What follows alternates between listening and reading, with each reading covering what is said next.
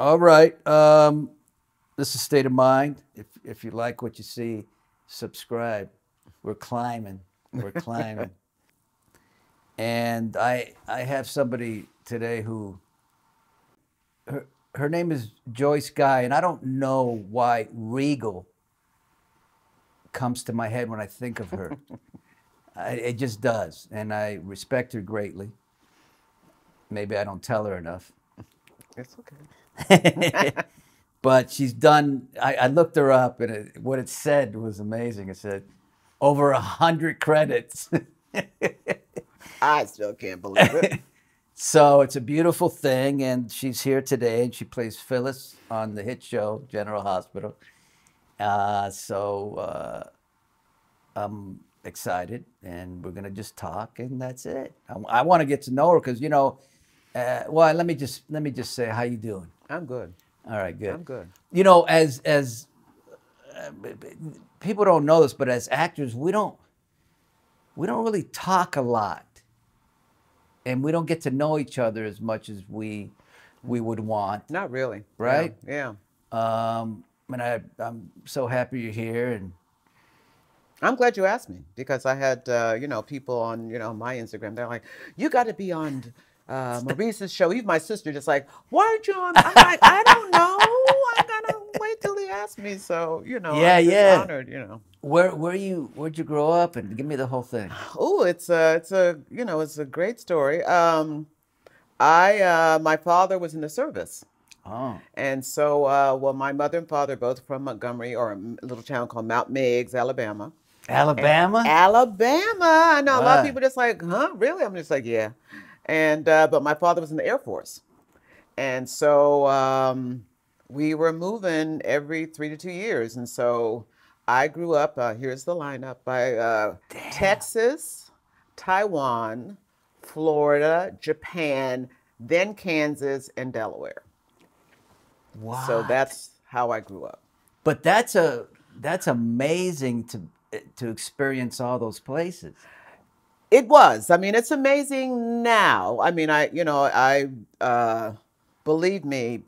Well, first of all, you're always being the new kid in school. No, that's not. I don't like and that. that was not good. I hate that. It's kind, and plus I was the youngest, and so I have 3 older sisters, and they were and my older sisters, my 2 older sisters, they're twins, and so yeah, my older sisters are twins. My dad, who just passed away, he was an identical twin. Okay, well, they're not identical twins, believe me. That's a trip, yeah. It's a trip to see twins, and they're totally different. Oh, yeah, totally different, but they're the same thing. They cut their finger on the same day. They buy the same. Oh, yeah, I mean, they're still doing that, and they're like, I'm not going to tell their ages because they'll be mad at me, but they're like older than me. And, so my 2 older sisters, the twins, and then my other sister was a year apart, so they were, always together. And then I had my brother. And, my brother's 2 years older than me, but of course I wasn't hanging out with my brother. And so he was like, Mr. Superstar, everything that he touched, he was like fabulous. What is he? Well, my brother, unfortunately, he passed away. Oh. Yeah, he passed away in 98 after I got Sunset Beach, which was, a whole nother story. Yeah. And so, but anyway, so in a sense, as the younger kid, as we were traveling all these places, I mean, yes, it was, exciting to go to all these places. But as the younger kid, I was always the new, we were always the new kid on the block. But I was like in a sense by myself because my older sisters, they had each other. And then, like I said, my brother, he was very outgoing and very athletic. And so wherever we went, he was always the star athlete and he was always this. And then it was me, and so, I mean, even though at a certain point I was good in athletics and all that stuff, but I was kind of to myself. Right. And, there were places, and Taiwan. What's that? I mean, Taiwan, I just loved it because, we didn't live on base. I guess Taiwan, it was just the freedom as a kid. Yeah. Because, we didn't have to worry about, anything. Like I said, we would just go on adventures. And, one time me and my brother got lost because we just took off on the railroad tracks And but the only thing that that was happening is that the Chinese had their ideas about black people. Oh. And so we would, as my mother was like, don't let them, just like they would want to touch our hair and rub our Oh skin to no, see are if you? oh yeah, if the black came off, and and then they would stare, and so That's so. that. How did that make you like feel at that as a kid? Well, again, Is it it's normal? Like you? no, it was horrible, and Oh, it was kind of horrible, because my mom would constantly remind us, okay, they're going to stare, but don't let them touch your, don't let them just touch your hair and see if the black comes off and all that stuff. And so it was, but you would think that their parents would say to them, well, "Don't do that to." these were adults. These were not children. These were adult people. Oh But at that my! time, I guess all they were seeing at that time was what they saw on TV and how they saw black people. And so, and so we just, that's something that, at a certain point is like, don't, Yeah. don't do that. And so, we kind of, got used to it. But the one thing, being a military kid, because we lived in Taiwan and we lived in Japan, and even though, we had those type of things, we felt the racism more when we came back home than when we lived overseas, which was interesting. Because Damn. even though we were in our, on the base, in Yeah, our little yeah, yeah. enclave, I mean, you had some, but I guess coming back to the States, you have more of that, and you have, you see more of that because there Yeah. was, And also, in a way, in Thailand, it was innocent. Taiwan. Taiwan, it was innocent, It was innocent, right? exactly. So you come back And to America, and I'm glad that you said that and because a lot of people didn't see it that way. It was innocent. yes. Damn. You And I just learned something today, boy. That's yeah, cool. and that, and that kind of shaped me. And then when we lived in Kansas, which was really a, a learning experience for me, I was the only black kid in the school. No. The only black kid. But I interviewed Donnell and Brianna, and they said the same thing almost. Right. And I'm older than them, and so but Yeah. but when we moved to Kansas, and This is a great conversation. oh yeah, we This is moved to great. Kansas, and because it was me and my brother, because my sisters were older, and they had two of my sisters that they were married at the time, and so it's just me and my brother, and so my mother, the people that were in the military, again, we couldn't move on base, and so they're like, okay, this is the place, where military personnel would live. And it was like, this little old house. And my mother was used to when we were in Japan and Taiwan, the military gave us these nice, big, spacious houses. And so when we moved to Kansas, my mother was like, I ain't moving in that little pillbox house. And so we found, my mother and father looked and they found this house in the suburbs. It was called Derby, Kansas, off of Wichita. And, and it was perfect for her furniture and perfect for, how she wanted to live.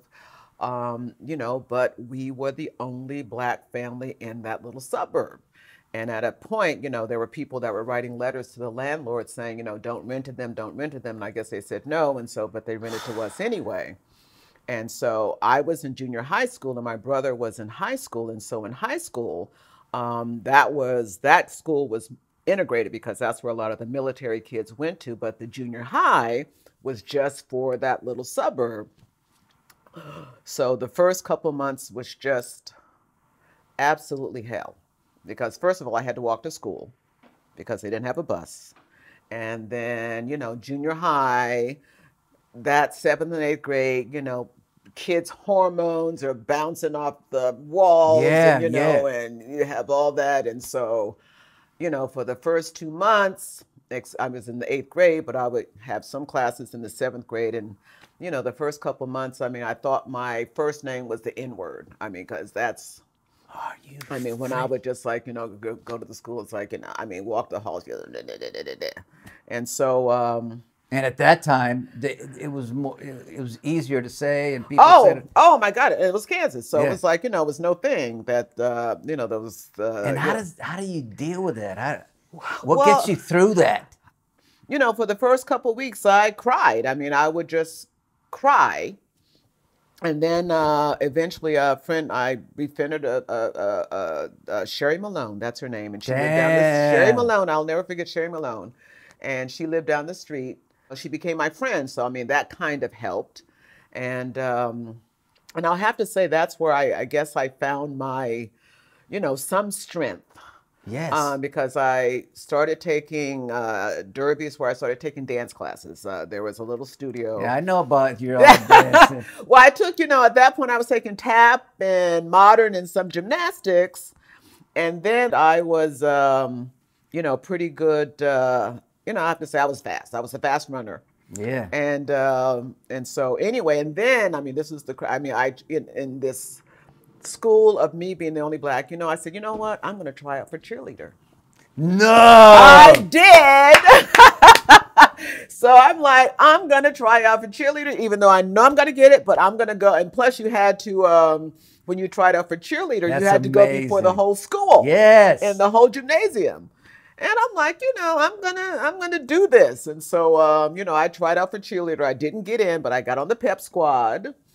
And, but as a little bit more as I gradually got into, the school and people, would see me. And then when we would have track meets and I was winning. And then I think the other kids kind of embraced me in that way. Yes, of course. Because I was, just like became a little bit more visible. But I mean, there was still, the underlying little, every once in a while you would still, sure. Get that. But can you imagine?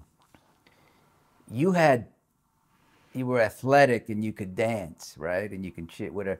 Can you imagine somebody that didn't have that, how they would? Because that little bit of what you had makes them go, hey, whoa. Exactly, Now she's cool, right? Right, exactly. That's what made, like I said, I got on the pep squad. Damn. And it's like, okay, she's, at that point the track thing hadn't started, but I got on the pep squad. And then, after that, and then the track stuff started happening. And I mean, and then I guess when I tried out for cheerleader, it was like, okay, so this is a bold little girl here. And, and I was, I had all that energy, but I guess,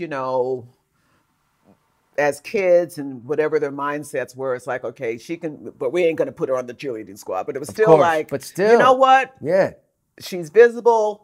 People knew who I was. The kids knew who I were. And, and so like you said, little steps here and there. But can you imagine what it would be like if someone who wasn't as daring it hurts me to even think about it. Right, and so, but it shows your strength, your determination, and it probably shaped your life a bit. It did. I mean, believe me. I mean, that's why I'm bringing it up, because I think that experience really shaped a lot of who I am now. Of course. I remember, and I wrote this because I, wrote a couple of solo pieces, but I wrote this little piece about that. I remember in Derby High School. I mean, Derby Junior High.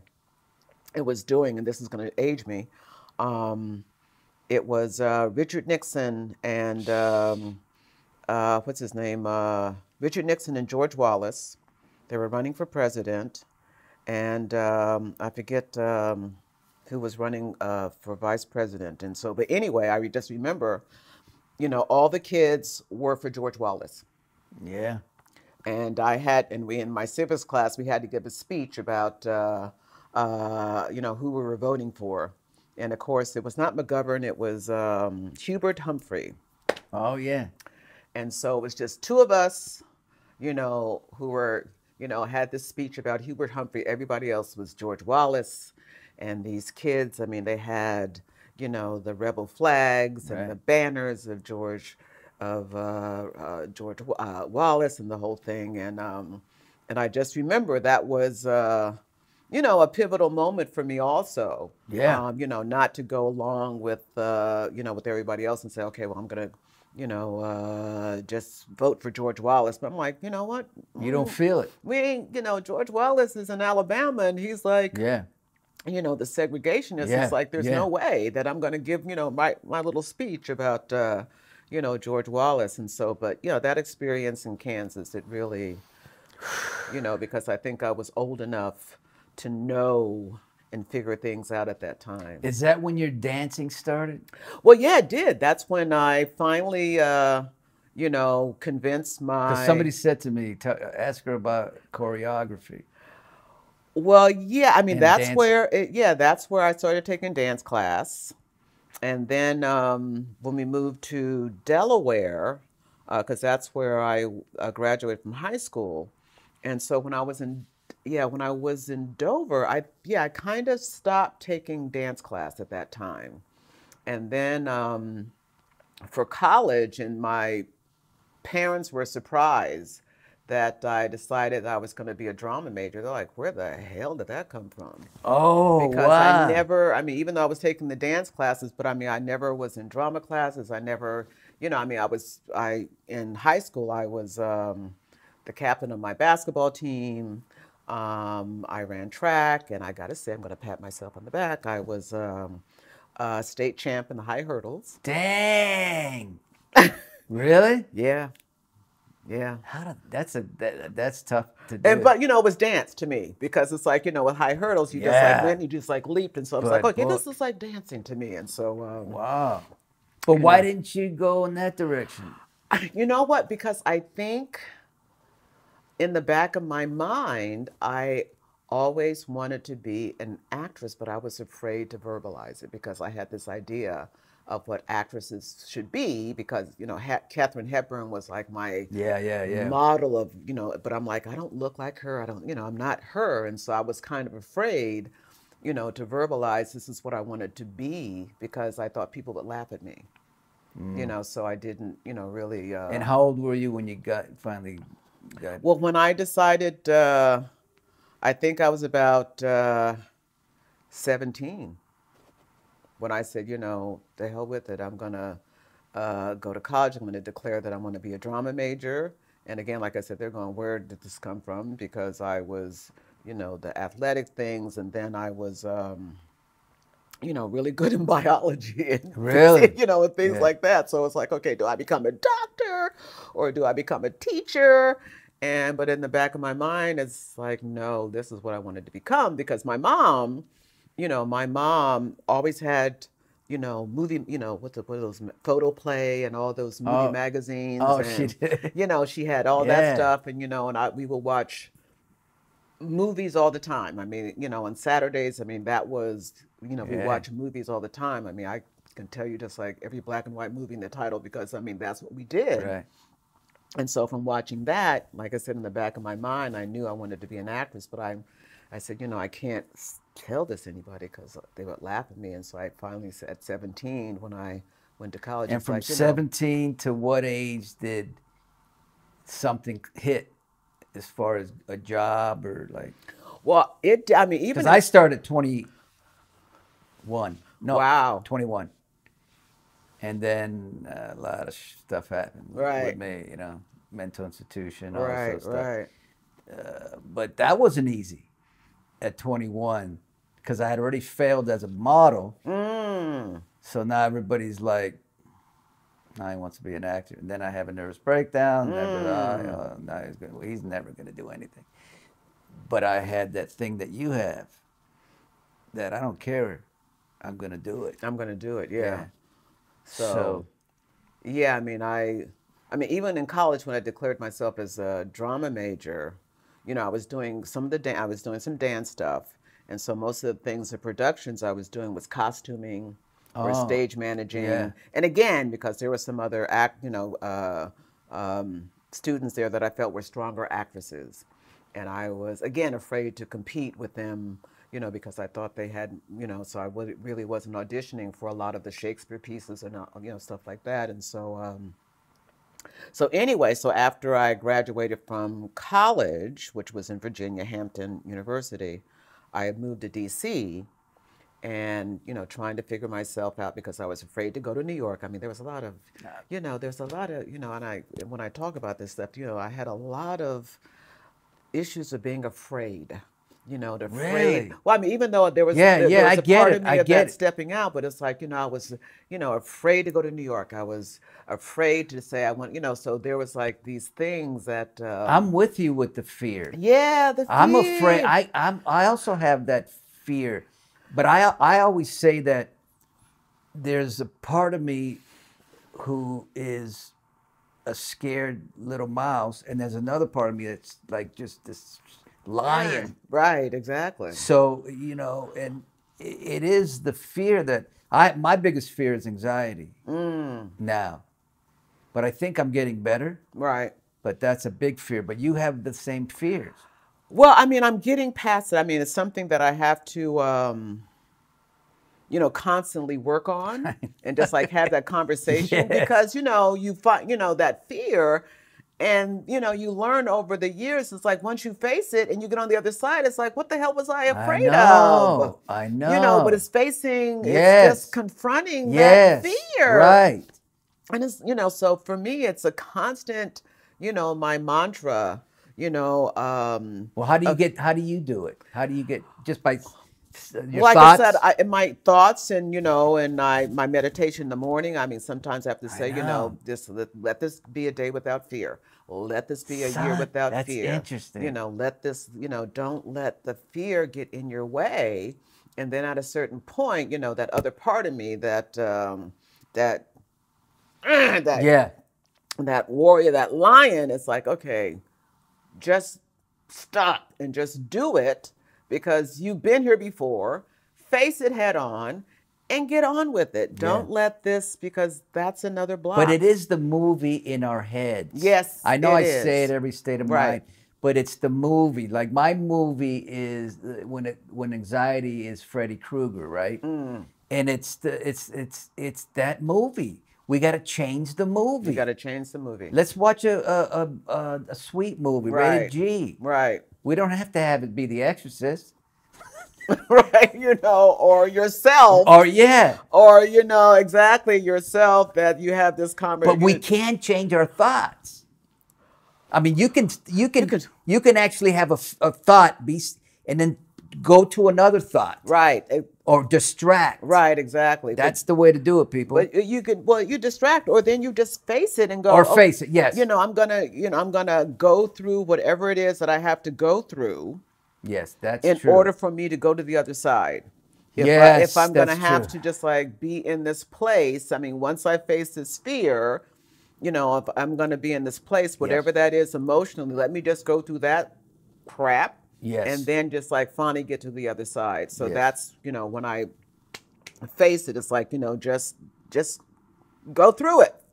And then eventually, you don't know how long it's going to take. I mean, it may take a minute, it may take 2 weeks, it may whatever, but you still have to go through it. Yes. And so that's the talk that I have. That's right. Just like, and I'm still at this point, it's like, you're still having this conversation with yourself. It's like, yeah. That's right. You are. I mean, Accept you're human. Right. Accept it. You're still going to have that conversation. And so, I mean, that was after I moved to D.C. because, again, I was afraid to move. I was afraid to move to New York, so I moved to D.C. And I said, you know what? I'm going to go knock on the door of the D.C. Black Rep and start taking classes, and I'm going to do it. And I just remembered I went up to the door and I knocked on the door. And this guy, and again, I remember his name, Bill Pettis, and I said, I'm here. And he's like, oh, come in. And so he's like, so I said, well, I want to go. He said, okay, classes start on so-and-so. And wow. And it was like, this is what I was afraid of. Right. And, and so I started taking classes with them. And, once I started taking classes with them, I got in a couple of plays. We did something at the Kennedy Center. And it was like, all that anxiety and fear was for what? Right. But again, I faced it, and and that was, and I think once I, started taking classes with them and working with them, that was like, okay, now you're on track to kind of doing what you want to do, and And then at a certain point, I said, I just gotta, I can't afford New York because and in DC, my apartment was cheap. And I said, I can't afford New York. I think I can get by in LA. And so when I told my parents I was going to, move to LA to pursue this acting, and my father, I called him like Gary Cooper, the man of few words. Right. And he said to me, about time. Wow. Dang. And it was like, And you probably felt like a weight off your back. Yep. Yep. And then you just propelled. And I just propelled. I drove my little, I was gonna say fucked up Volkswagen. You can say. I can say fucked up. You can say fucked. I just drove up me and my friend drove my little fucked up Volkswagen out here, and you did Monster Ball? What is it? Ball? I did Moneyball. Yeah. How was that experience? It was interesting. It was. Were you with Brad Pitt?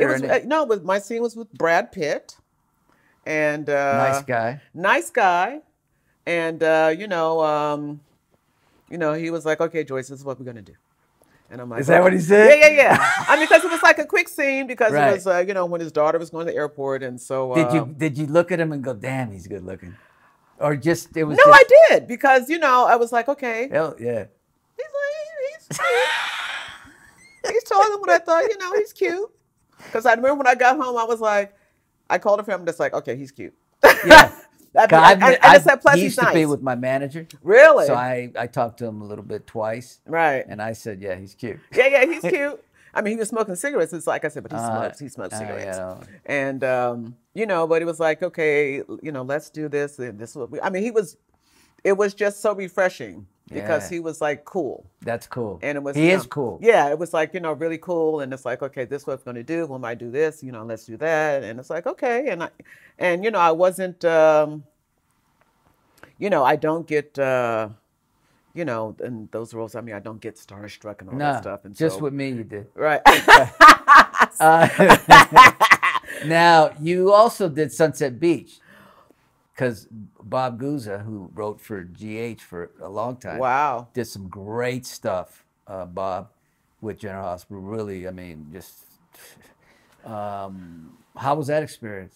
I tell people, Sunset Beach was one of the best experiences I've ever had. No! Well, because my character, she was like a voodoo priestess. Oh! And so Bob Guza, whatever he was writing, he wrote stuff, some of the shit was hilarious. He would just like give my mantra was, you're bad to the bone.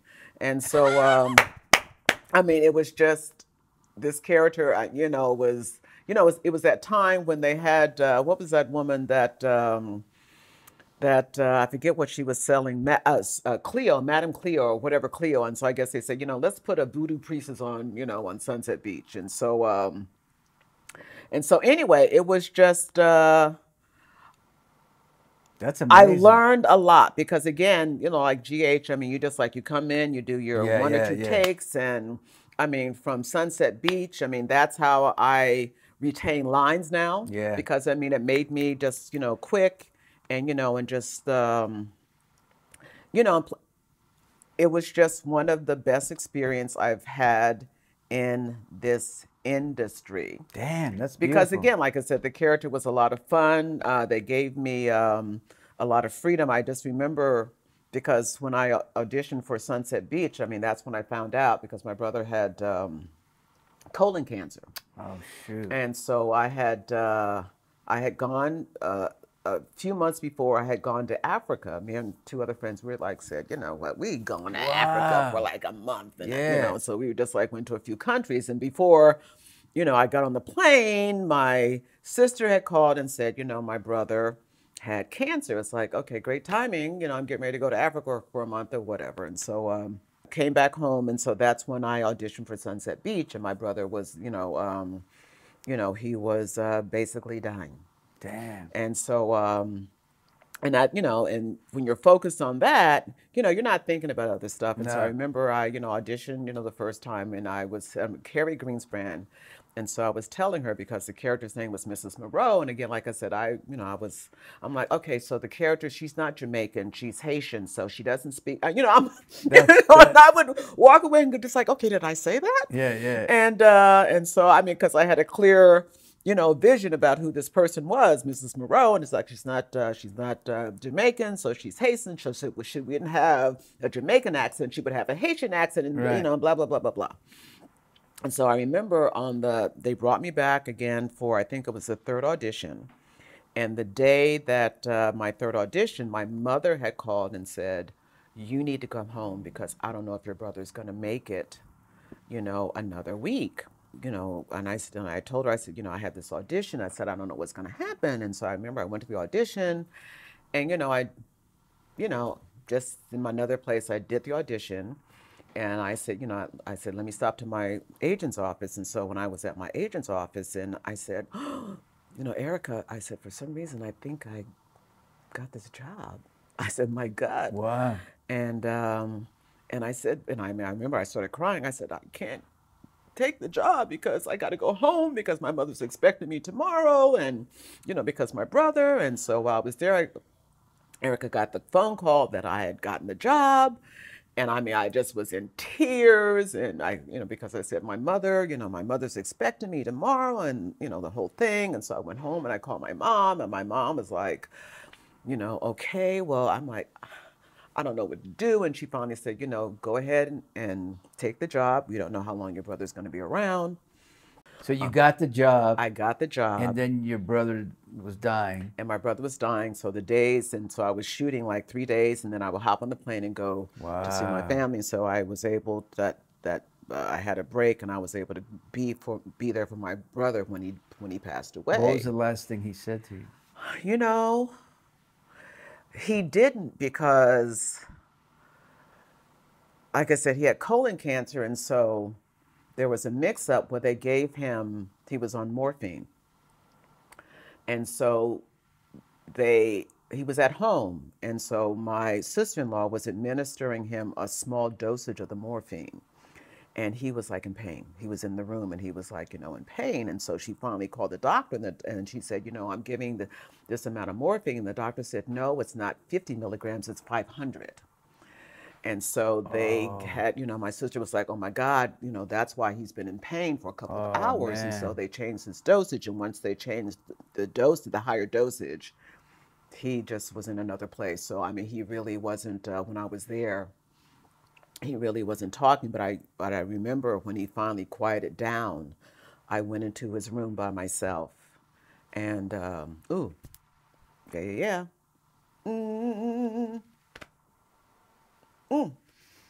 I went into his room, and he had a tear. No. There was a tear, and I just quietly walked out because the woman, my sister-in-law had this woman who was a minister, and she came and she said, guys, let him be a little quiet, because with all of you around, he's going to want to hang on longer.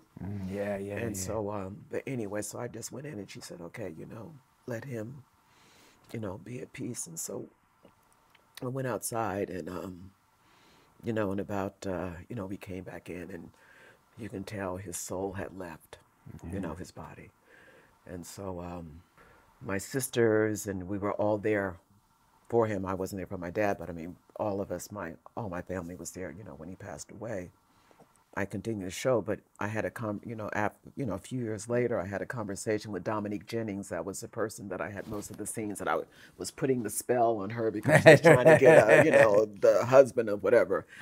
And so, me and Dominique were talking, and she said, Joyce, she said, I thought you didn't like me, when we started. I said, oh, Dominique. I said, no. I said, my brother was dying. Dan, see, that's the thing. No, we never know what somebody is going through. We think somebody's a bitch. Exactly. Or a jerk. and we don't really know what they're like. This is exactly the situation. You may have been quiet because you're thinking of your brother's Exactly. dying. Yep. So focused. And, when we cut, I would just kind of, Yeah, of go, course. go to that place. And I'm like, oh, Dominique, I said, it was quite the opposite. I said, Yeah, at that time, I said, and of course I wasn't, I didn't know anybody well enough. And you know how as actors are, we go into our, of course. our space. And so I said, yeah, I mean, really wasn't talking. I said, but that's what was going on. I said, no. Now And we can't end this without talking about General Hospital, of course. of course not. So you come into a storyline, and let me just set it up. It was a storyline that was kind of in its own island. We weren't even part of what was going on. And I'm gonna say it frank. Audience wasn't really that into it at all. Okay? Which I believe made it for us like we just do what we do. We're just going to do. We're gonna have fun. Right. We're gonna do good work, and there's no pressure, right? Well, I didn't feel that. You felt that. Yes. Okay. Yes. Yes. Yes. Exactly. And it was, yeah. You were just Well, at a certain point, you know what? I mean, at a certain point, I just because again, like I said, it was because I think you were so real and honest, yes. and I think that's what kind of you know Set the to the tone and Yeah, just yeah. like and took away whatever Yes. what I was. I feeling. love it. That's what I love. I love about it, and that's what I love to do. Right. Yeah. I just let everybody know. Look, we're gonna just talk here, which is like kind of like this. Right, This right. isn't an interview. We're just right. We're having conversation. and that's what we did. right. And the beauty of it is, as it went along, even though the audience, and I know, because I know, I have a thing with the audience. It wasn't really, but when Lenny died, there was a shift. Oh, definitely. And the audience started to go, let me pay attention a little bit to what's going on, because this Right. is kind of where you did a scene.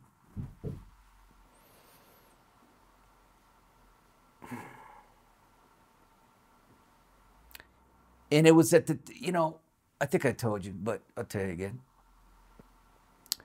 My dad had Alzheimer's at the same time I did this Alzheimer's story. And it was, so I kind of wasn't really acting, just saying the lines as it was living it. And then Lenny is Riff Hutton. Riff Hutton. You guys were just amazing. But he was on, and then Lenny dies. And Lenny died of pancreatic cancer, and my dad just died of pancreatic cancer. So at the same time in both stories, it's the same Right, illness. going in at the same time, yeah. And when Lenny died, Joyce did a scene that I wasn't in. I had gone in with Nina into the bar, and she cried, and it was a guttural cry. Man, it was I would say she should get a supporting actress nominee. I'm gonna vouch for that. Not just for that, but that moment was powerful, and just the work she's done. Because, and I just have to, I am, honored that, Frank, when he offered me the job, because because I didn't have to audition, which was great. Wow. And because he had saw something I did on Animal Kingdom. I did an episode of Animal Kingdom. I love with, Animal. with Ellen Burstyn. And, Yeah, I love that. oh my God, it was again Cool another show. another fun role where I played this black biker chick, and it was just fabulous. Anyway, so Frank, hired me from that, and so but again, I started off with this other thing where Nina was trying to find out the nurse who just like took her baby and the whole thing, Yeah. and I'm like, when I'm going to come and nail this, I'm going to come and nail this, that's the two scenes or whatever scenes that I did, and then when they moved me, to Nixon Falls, it's like, okay, this is interesting, but what I, liked, I said, I'm going to make the relationship with Lenny and Phyllis, you know, this loving Black couple. You know, at the time I didn't know that, you know, he was gonna have cancer. But I said, you know, I'm gonna make, you know, their relationship, you know, this loving older Black couple, and just make this as real and fabulous as possible. And then at a certain point, you know, with Cynthia, and then you, and then Riff, and it was almost like we became this unbelievable force. Or I mean, I can't even just force him. It would be better. Force him. I mean, but it was just because I was happy to come to work. Yeah. It was excited to come to work, and you know, and I would tell people, it's like, you know, I went, you know, we did the thing, and we just nailed it in 1 or 2 takes. And it was just, I mean, things were just happening, and it was just exciting to do, like you said, in this, you know, storyline that people were not necessarily, you know, kind of vibing into, but we were in this place of doing the work. Yeah. And it was comfortable because, you know, for me, I felt, you know what? I can give Phyllis life with ease and comfort, and that's the way it should be. I can take chances, and I can, you know, I can be unafraid. Yes, and the fear. And was what gone. You're saying is this is what I tell actors that I like, that I care about. Other actors, I just stay quiet. I say, if you feel like you're working hard, it's not working. And that's what I do with you, or whoever, or Cynthia, or Laura, or whoever.